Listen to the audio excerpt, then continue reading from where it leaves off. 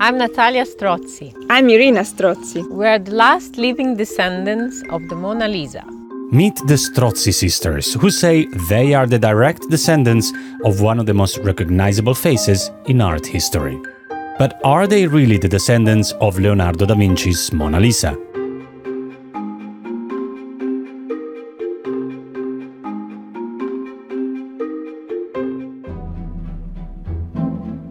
There is a lot more mystery to the Mona Lisa than her enigmatic smile. Art critics have been wondering for centuries who was behind her face. Some say it's just the image of an ideal woman. Others believe it's Leonardo's self-portrait. Another theory is that the Mona Lisa was the wife of a silk merchant. Our grandmother used always to say us about this connection.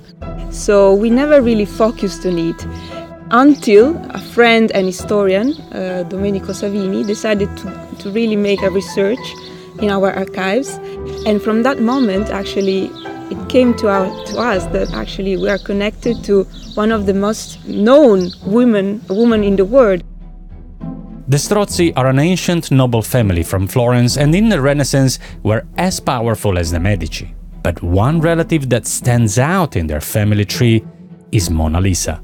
And her real name was Lisa Gherardini del Giocondo, wife of Francesco del Giocondo, who was, at the time we would say, businessman. That's why she's called La Gioconda, because she married Mr. Giocondo.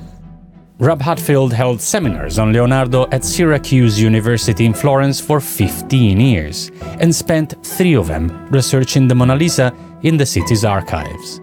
He says that the evidence of this theory was uncovered in the library of the University of Heidelberg in Germany 20 years ago. In which an ancient text came to light with a marginal annotation written by a secretary of the Florentine Republic who was acquainted with Leonardo, in which he complains about the way in which Leonardo never finishes his paintings. And one of the paintings that he mentions is the Lisa del Giocondo.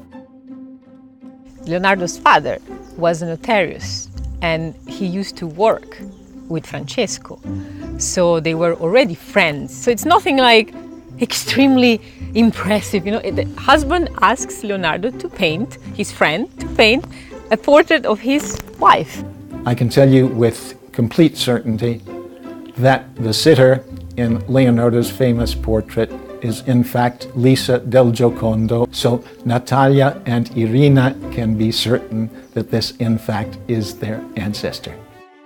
But how did the painting end in France and not in Italy?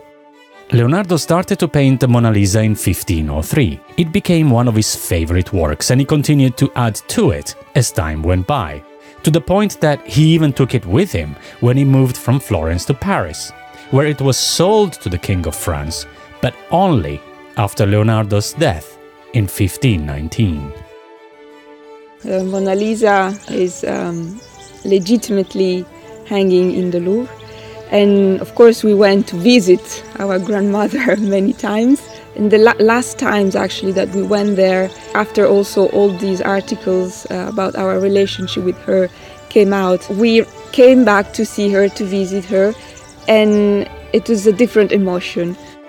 It's our great-grandmother, we have the same blood actually running in our veins. Of course, it gives a lot of emotions and of pride as well.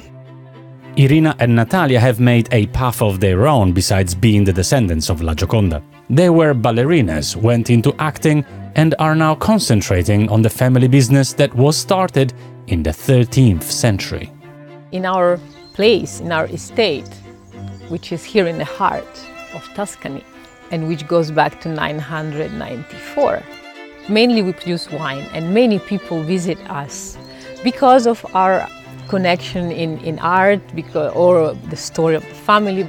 Thanks to the friendship between Francesco del Giocondo and Leonardo da Vinci, we have this incredible portrait.